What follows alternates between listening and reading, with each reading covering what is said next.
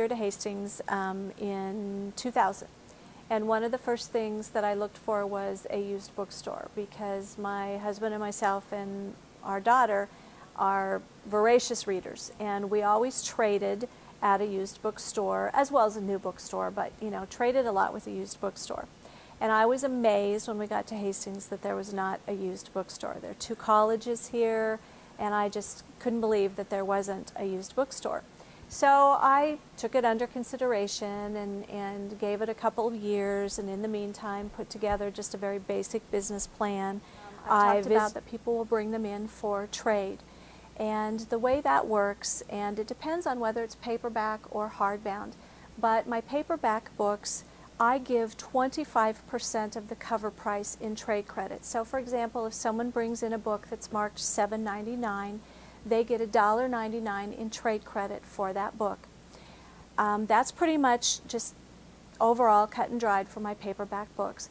Hardbound books, it's different, and it's not necessarily set in stone. Generally, it's 10 to 15% of the cover price of a hardbound book is what they get in trade credit. But a lot of that depends on the age of the book, what the current market value is. There are some books that I won't take at all if they're outdated. For example, things like diet, nutrition, business, finance. Once they're past 4 years, I have a really difficult time selling those. So I could really go into a pretty extensive criteria that I have for taking books in on trade, but that's just very basic. We start an account for people. They don't necessarily have to use their trade credit the day they come, and their trade never expires, so we just start a little card for them. I'm a little backwards on that because I know a lot of people would wonder, well, why don't I have all that on computer?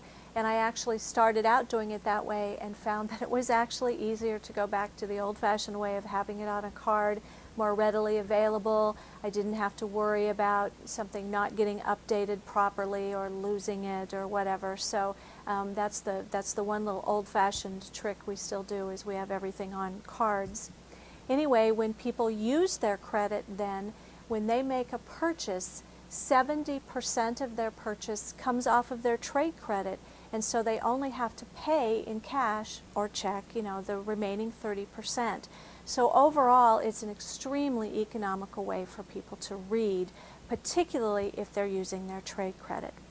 Now, my inventory consists primarily of used books, but I do also carry new books, such as this one that I have. Most of the books on this display table are new books. Now, I've already said earlier that I did not go in business to compete directly against our bookstore that we already have here in town. I felt that we could complement each other. So the new books that I order in are not necessarily all the most recent bestsellers that bookstore or maybe big box stores sell. The new books that I order in are things that I have learned maybe my customers are looking for, or that are good sellers, like World War II nonfiction, knitting books, that type of thing. So that's the type of new book that I order in.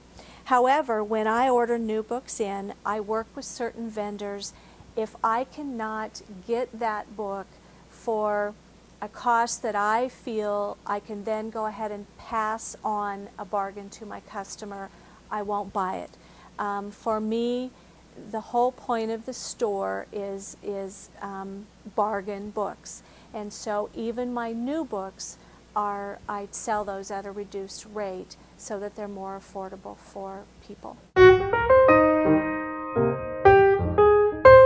Again, but I cannot emphasize enough that everything you hear about the importance of customer service is true. I'm very careful myself and my employees about making sure that you greet each customer that comes through the door, asking them if there's something that you can help them with.